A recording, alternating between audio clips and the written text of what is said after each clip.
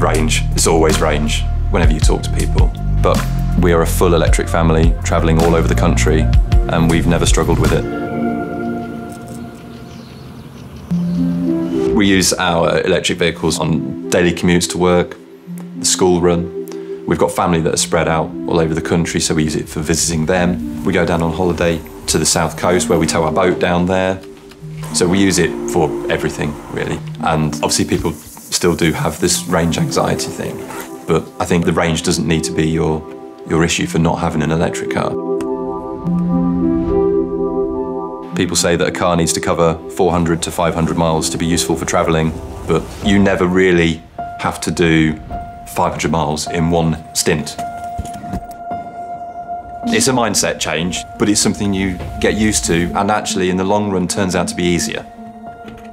We've got solar panels on the roof, battery storage, our charger is tied into it, all of it. So you start the journey in the morning, wake up, car's full, unplug it. You're travelling a couple of hundred miles, at which point you probably need to stop for toilet break or something to eat. So you go off and do that while your car's charging. 20 minutes later, we'd come back, jump in the car, we've got another 100 miles range, and we're off down to the final destination.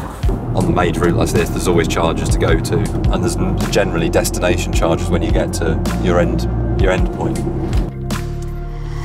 The charging infrastructure is good enough for you not to have to worry about, especially with the charging infrastructure that BMW have coupled up with. So I think it's not hard work to travel with an electric vehicle. It's just a different way of using your time, really. I don't ever plan a route.